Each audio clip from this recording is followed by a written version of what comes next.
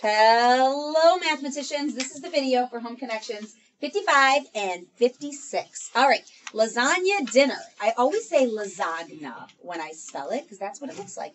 All right, Giovanni. That sort of sounds like a name of one of our students this year, just a little bit. Giovanni's restaurant serves lasagna. They bake the lasagna in 2 different size pans. They cut the large pan into 12 pieces, and you can see that right there. There's the large pan in 12 pieces. They cut the small pan into 9 pieces, and you can see that right there. Use the pans to help you answer the questions. Remember to show your thinking. So I'm going to probably use a lot of drawings. I find drawing a picture for fraction problems to be like a very powerful thing. Okay, here we go. Number 1. Tori served 2 pieces of lasagna from the small pan. Now, I'm going to go and do a quick drawing, kind of like a 3x3 picture, to show that small pan. And she served 2 pieces. So I'm going to shade 2 of them. I think having a visual is a really powerful thing. What fraction, so our answer needs to be in a fraction. What fraction of the lasagna in the pan did she serve? Well, that's a pretty easy fraction, I hope. 2 are shaded, and there are 9 pieces total. 2 ninths. All right, moving on. Holly served 1 more piece of lasagna than Tori. So instead of serving 2 pieces, she's serving 3 pieces, right? Because it's from the same small pan. So let me go ahead and draw that. All right, so we've got the 2 pieces that Tori did. And then we've got 1 more piece that Holly served. So I can see those 3 pieces. Now, this is a little bit different. It says write 2 equivalent fractions that describe how much Holly served. Start with the easiest fraction. I see 3 pieces shaded, 3 out of 9. Now, an equivalent fraction, there are literally an infinite number of possibilities. And we're going to talk about this so much in the next month and a half. How to find an equivalent fraction. Now, I think because we haven't talked too much about it yet, I'm going to show you something. If you imagine this as one long strip, and this as one long strip, and this as one long strip, can you tell that 1 out of the 3 long strips is shaded? So 3 ninths is the same as 1/3 of the pan. And I just want you to notice that 3 divided by 3 is 1, and 9 divided by 3 is 3. And we're going to talk all about that for the next month and a half. But if you can imagine just 3 long strips, 1 out of the 3 are shaded.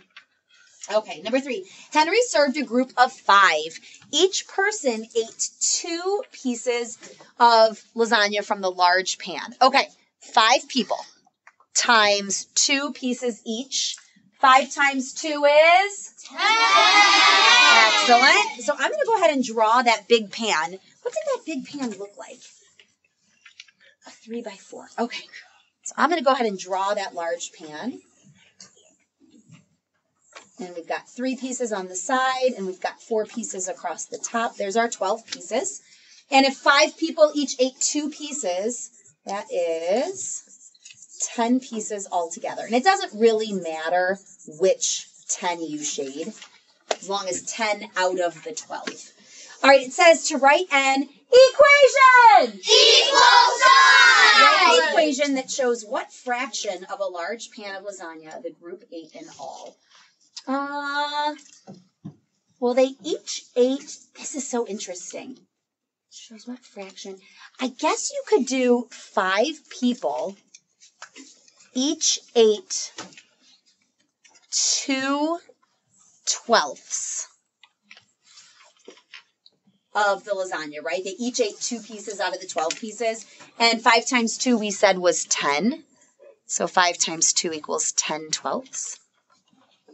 I might also accept if somebody just wrote 5 times 2 equals 10. That first equation is a little bit advanced for where we are right now since we're just starting fractions, but we'll get there, multiplying with fractions. We'll get there.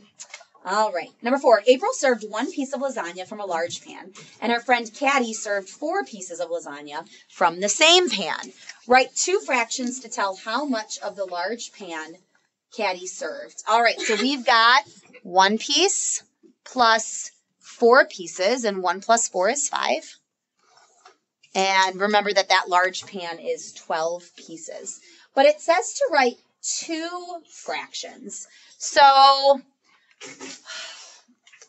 we could write an equivalent fraction.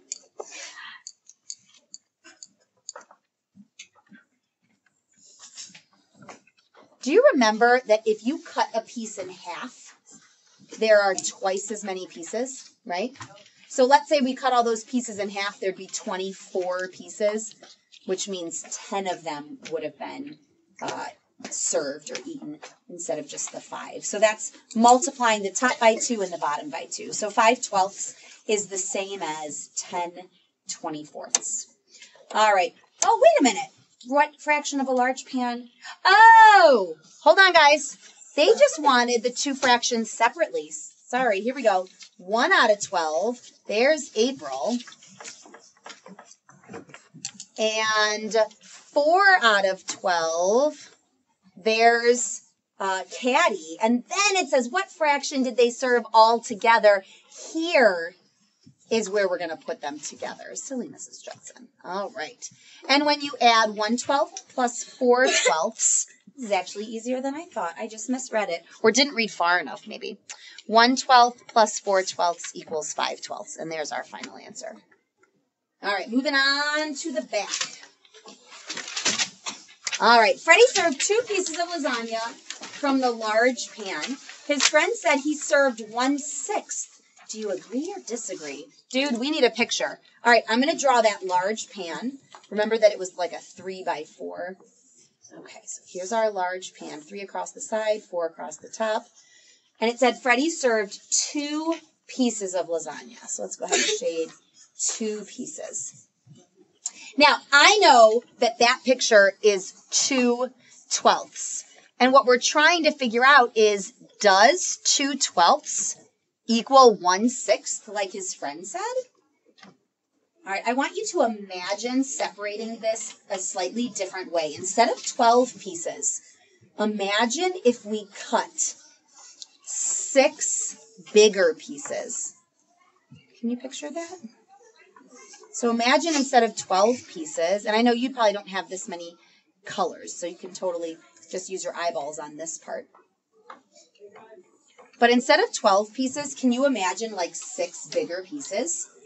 Is 1 out of those 6 pieces shaded? Yeah.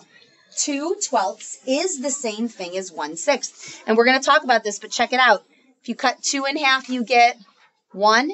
If you cut 12 in half, you get 6. Yep. All right, moving on. Last one, I believe. All right. There, problem like this last week we had as well. And it's a pretty sophisticated problem. So if you understand it once I do it, I think that's wonderful. All right, so if 7 eggs fill half the carton, well, let's go ahead and draw 7 eggs.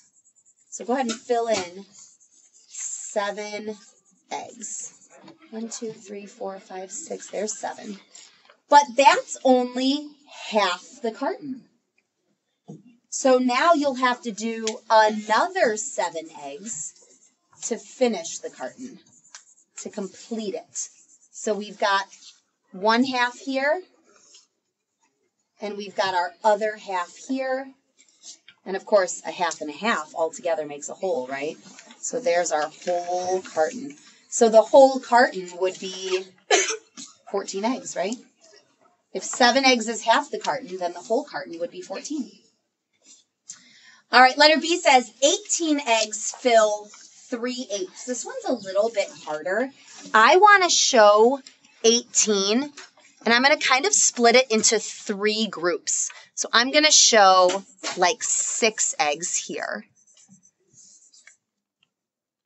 Okay, so there's 6 eggs, and that's 1/8 of the carton. Another 6 eggs is 2/8 of the carton.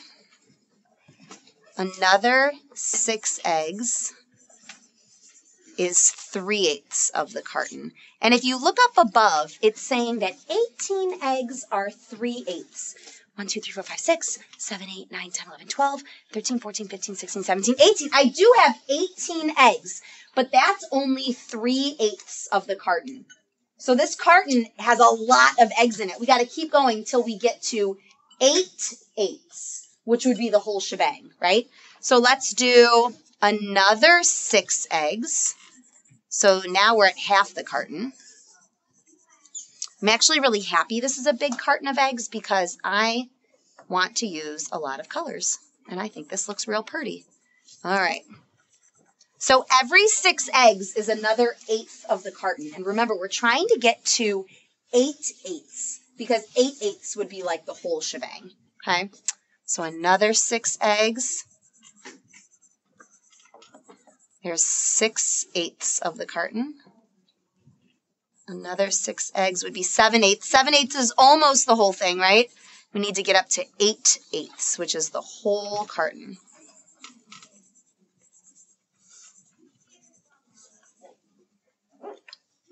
And if you figured out how many eggs there are in this whole thing, there's 48 eggs. I wonder what the biggest carton of eggs that they sell is. I've definitely seen 24. I wonder if they make a carton with 48 eggs. I wonder. All right, I'm going to show all of the answers again. All right, here is page 55.